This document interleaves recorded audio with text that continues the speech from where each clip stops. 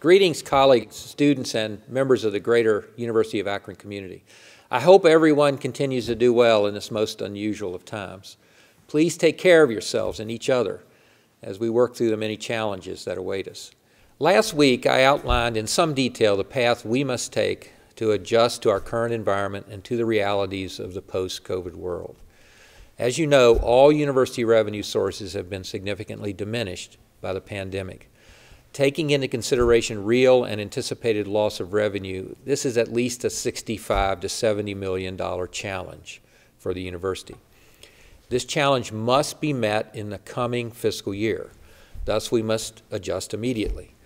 Since my video message to the campus a little more than a week ago, a great deal has been done by many members of the university community to draft plans and recommendations and develop potential timelines.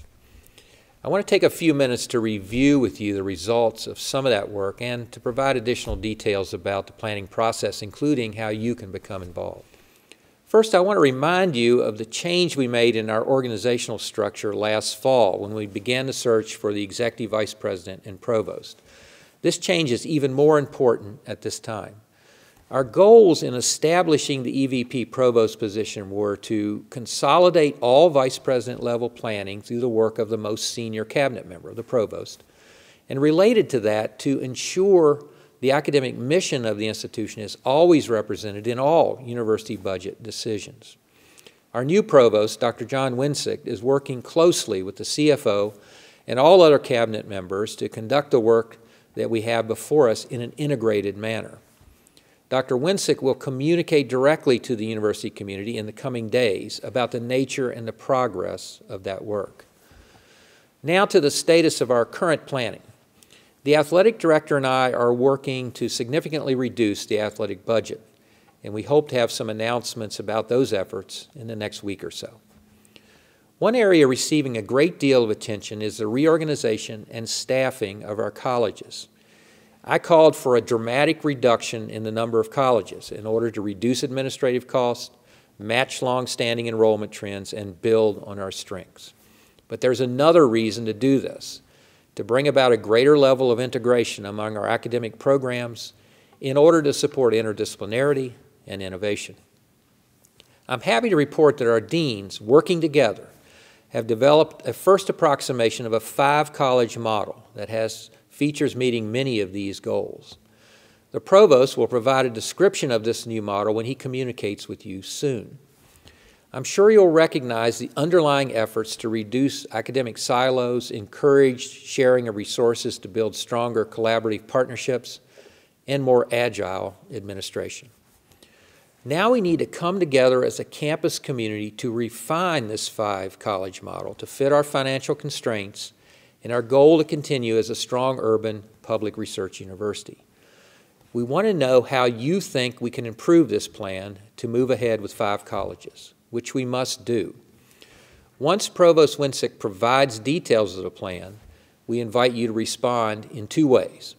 First, visit with your department chair.